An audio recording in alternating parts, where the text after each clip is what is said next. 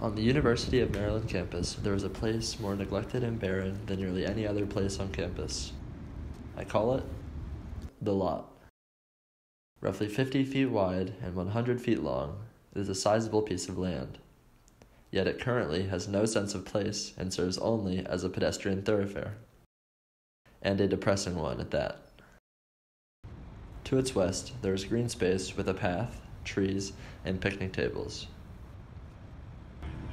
Further north, there is a turf field, volleyball courts, and basketball courts.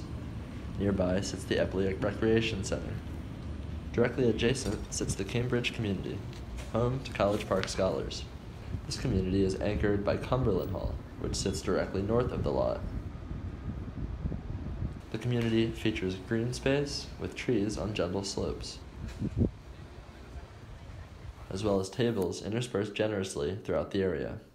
But there is little in the form of flowers or more uplifting landscaping. The space is not some secluded parcel of land on the edge of campus.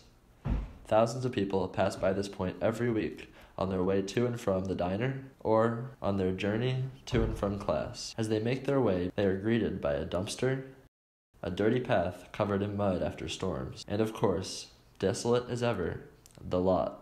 But there is reason for hope.